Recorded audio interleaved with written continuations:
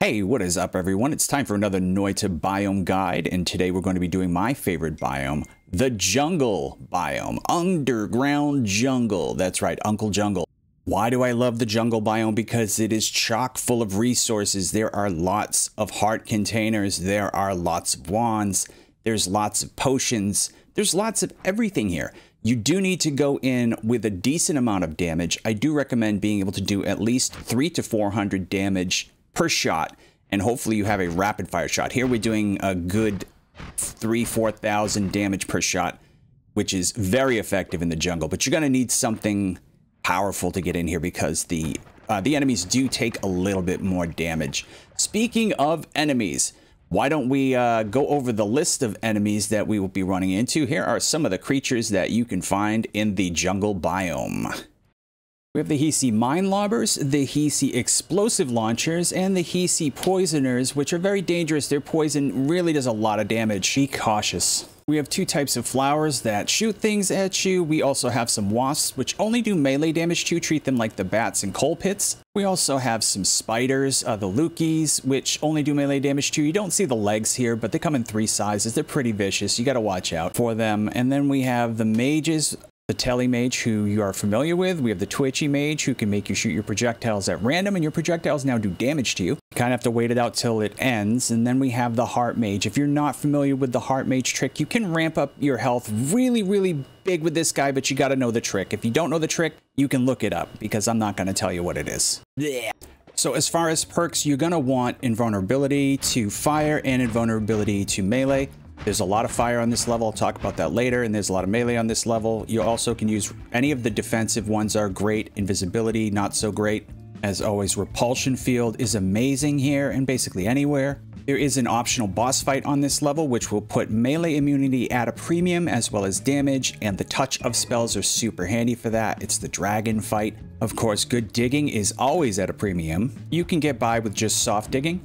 You're going to want teleportation if you can get it. You don't necessarily have to have it. And healing is always great if you have a little extra healing. We do have a healing bolt, also a spark bolt with trigger. So we are able to heal ourselves if we have to a little bit. So that's always great. Maybe leave a couple extra hearts laying around in one of the underground mountains so that you can, one of the holy mountains, so that you can go ahead and go back and grab the heart if you need to. The jungle does have, you can see that little red dot there, that is a mine. We're going to try to blow that up so you can see it. The mines are, if you touch them or if you kind of hit them, they will explode. They're not that bad. Their explosion radius is pretty tiny. The other big issue that you're going to have in jungle, well, actually there's two. One is fire. If you can get fire immunity before getting here, you're going to be much better off. Fire immunity is huge in the underground jungle, and also melee immunity can be very big as well because of the wasps. The wasps, once you learn how to deal with them, aren't that big of a deal, but if this is like your second, third pass through the jungle or your first attempt, they're going to frustrate you because you're not going to know how to dodge them. You're not going to know when to shoot them.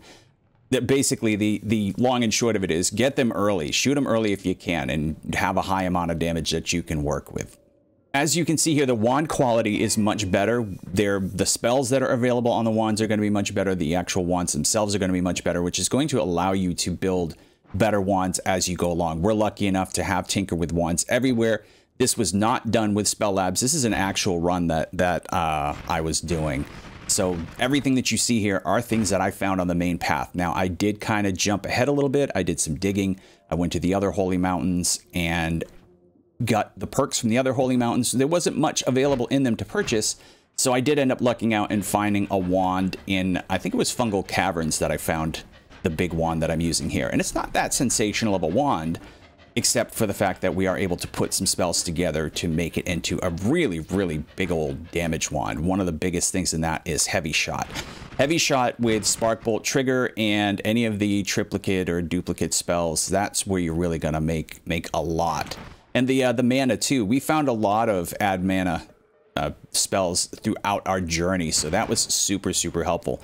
We didn't really find a regular Lumi Bolt, and we didn't find anything, any speed up things, except for we do have a couple of things that are in our little package that allow us to shoot very rapidly like this. You can see that kickback is nasty though. That's from Heavy Shot, I think. All right, so you can see these guys are pretty ridiculous. There's a ton of gold here. That's the other thing about the jungle. If you don't have a lot of gold, but you get to the jungle with enough damage and enough health, don't worry about gold. You're going to end up with more gold than you know what to do with if you manage jungle properly. All right, these little flowers are a pain in the butt. They shoot some homing stuff at you that you got to be very careful of. The Lukies, the spiders, are not as scary as you would think that they should be. They just kind of soak up a lot of damage. Ooh, geez, I got to watch out there. That's a twitchy mage. So that twitchy mage, we've got to be very careful. Notice, see, I have twitchy up on the right-hand side where my perks are. Right now, I'm shooting at random. This is not me shooting. This is the game is shooting my wand. And if I happen to hit myself with my bolts, my own things, that's going to cause me a tremendous amount of damage. My own projectiles will now hurt me. So you got to wait for twitchy to wear off before you continue on. That's one of the more dangerous mobs that you're going to get, the twitchy mage. The tele mages I don't worry as much about. They can kind of teleport you into a bad situation, but I wouldn't panic too much about them. I do panic over the twitchy ones. And the heart mages. We do not encounter a heart mage in this run, so I was unable to go over and show you exactly what they do, but the heart mage, what they do is when they hit you, they will reduce your total health by half, by 50%. And then you have to wait for that to wear off, and then once it wears off, you go back to your normal health. They can actually, if they hit you multiple times, you can end up down to 2 health, and you're basically vulnerable to being one shot. So you have to be very careful around the heart mages. Like I said, there is a heart mage trick that you can do with that. You can look that up. I don't want to give that away. Not too many spoilers here, just the basics here. I do get a little spoilerish with the dragon later on, and if you want to skip ahead to the dragon fight, you can go right ahead and do that.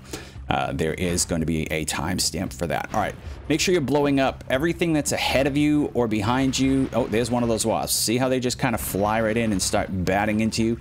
Without melee immunity, that is a ton of damage you're going to take. And all this fire here, everything kind of conspires against you to tick down your damage. It's a lot like the snowy caverns, because you're going to end up just losing damage in little bits. Like, see here how I'm up here trying to deal with these enemies while I was also on fire. Ooh, now I'm choking to death, asphyxiating on the wonderful fire fumes that are there, the smoke. All right. One of the things that we do have in... Oh, here's one of the worm cocoons. Let me see if we can... Maybe that one's already broken. Those cocoons, if you hit them, a baby worm will drop out of them, and they're pretty easy to kill. If you have enough damage to destroy the larger Hisi in here, you won't have to worry about the baby worms too much. This brown stuff catches on fire pretty easy and breaks a lot easier, digs out a lot easier than the other environmental stuff, the green stuff that's around there. So it's not as bad. This is a little bit of a pain to get through with what I have just because of my terrible recoil. I wish I had been able to find a recoil modifier somewhere, but and rather than switch back and forth with the wands and make a digging wand, then go back to the fast wand, then make a digging wand, then go back, I didn't have enough mana to do that, so I just toughed it out with this. All right, so more of these wasps. They're literally everywhere. Blow them out, and I want to find a particular formation to show you. I'm going to actually move forward a little bit to that point so I can show you the other formation that's in here that's relatively important. One formation I won't be showing you is the Luki layer, which is all the way over to the left-hand side on the left wall. You do not want to go there. There are some bad Lukis in there that you can't kill, like giant purple Lukis that take no damage unless you have some very special wands and so on. That would be, so if you go all the way over to left-hand where you hit the EDR, and you kind of go straight down, about halfway down and a little closer to the bottom is that Luki layer. You'll be able to tell if you get there by the complete change in color. It's going to turn into like a purple wasteland sort of color, and you'll see those big giant suckers just waiting for you. They are extremely dangerous. All right, so we are looking for a particular structure in here that is peculiar to the jungle. There's a nice little heart there. There are tons of hearts in this area. It's peculiar to the jungle in that we don't see this in any other biome, really, that there's like a biome within a biome. This is like a sub-biome. This is a fungal cavern right in the middle of your underground jungle. Now, unlike the fungal caverns in coal pits, this one is more like the the fungal caverns that you can find, the very large fungal caverns that you can find near the giant temple area out in the desert that people call Wand Mart. This is the same idea. There are lots of wands here and there are lots of potions here. You do have to be careful about where you're shooting. As you can see, we already broke a potion over there on our right hand side. A lot of it is going to be housed in these little metal containers, so you do need some digging to get in. Typically, if I'm on the hunt for ambrosia or an overpowered wand, this is where I go. The enemies in here tend to be the same type of enemies that you would find in any fungal caverns, but they're just a little bit stronger than the ones that you encountered in coal pits. So do be aware that you do need your extra damage down here. But if you can survive the jungle, you can certainly survive this area relatively easy. When I'm on the hunt for ambrosia or on the hunt for wands, I tend to think of jungle first because that's where I can kind of find a lot of that stuff. And then I think of this fungal caverns inside the jungle next. Then if I can't find anything here, that's when I'll usually branch out and start going into the wider world and looking for some of the biomes that you don't find on your regular run if I'm missing something absolutely crucial. Right now, I'm not missing anything super crucial, so I'm just kind of looking around for anything that looks amazing.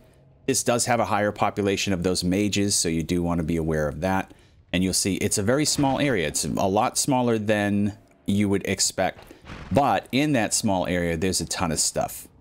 As far as risk versus reward, I give this place like an A++++. It's not quite S tier, but it's right about there if you need some extra wands or some potions like teleportation, or if you're looking for especially like ambrosia, if you're having a particularly difficult time, if you got to deal with Scout later on. This is the place that you want to look, and you want to kind of comb through all of it. I would recommend definitely paying this place a visit, even if you don't necessarily need anything. Look, I can get Black Hole. Perfect. I need that for the dragon. So unless you 100% know you've got the run won, and that's all you want to do is just win the run, I always try to stop by this place and do a little bit of shopping. The other place that I do want to show you is the Dragon Cave, so we're going to move on over to there now. If you travel on over all the way to the right-hand side, you'll find a cave that's blocked by a boulder. You're going to have to dig through that boulder to get in.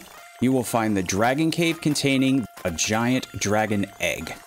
For the dragon, you're going to also want to have specific types of digging, like Black Hole or something that can dig relatively quickly and can dig in a straight line, so that you can actually crack into the dragon egg.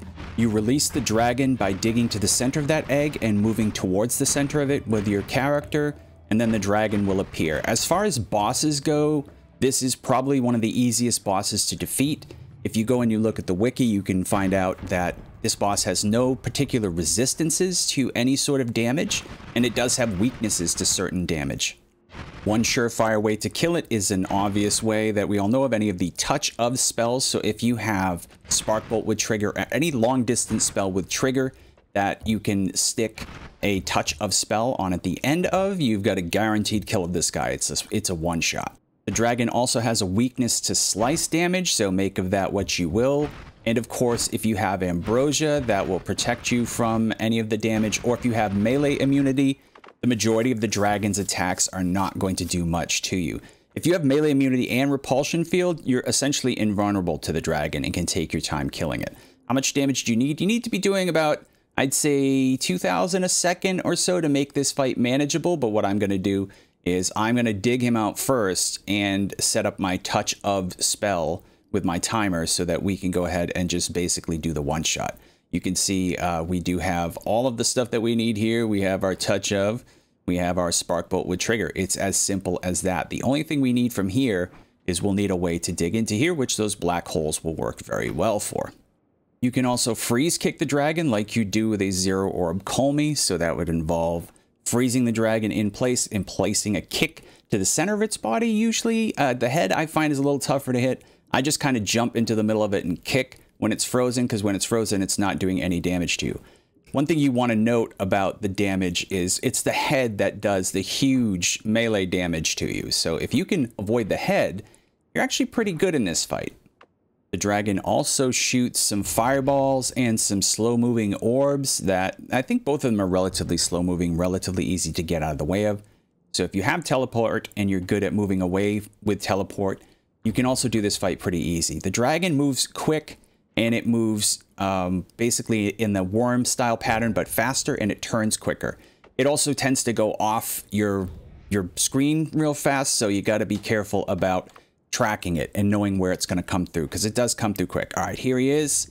Switch to my touch of. You can see those little orbs there. Boom, touch of, and he is dead. Easy. It's nice, super clean. He drops a max upgrade heart, and he also drops the usually a pretty decent wand. This one is kind of bleh, and an orbit spell. So you get a projectile orbit spell. So pretty good rewards if you've got the setup to kill him. I would always recommend going ahead and at least doing it to check it out, at least for the health, if for nothing else than the health. And you'll usually get a halfway decent wand. We didn't. Then again, we don't really need it. So in summary, the jungle is a treasure trove of wands, hearts, and sometimes even potions. Always want to make sure you visit the middle section, which is going to be that fungal cavern that will have a lot higher density of rewards in it. Avoid the left-hand side. That's where the Lukey layer is with the undamageable Lukey. So you're going to want to make sure that if you have to dig around this biome, dig down the right-hand side, not the left-hand side. On the right-hand side, we do have the wonderful giant dragon egg that if you dig into it and step into it, you will trigger the dragon fight. Dragon is one of the easiest bosses to kill. Again, you can look up on the wiki or look up a video how to kill the dragon boss. One of the best ways to get yourself a free wand, an orbit projectile spell, and a little bit of extra health. Okay, hope you like this video. Feel free to leave a comment in the comment section about anything I missed. Like and subscribe, and don't forget YouTube, you're up.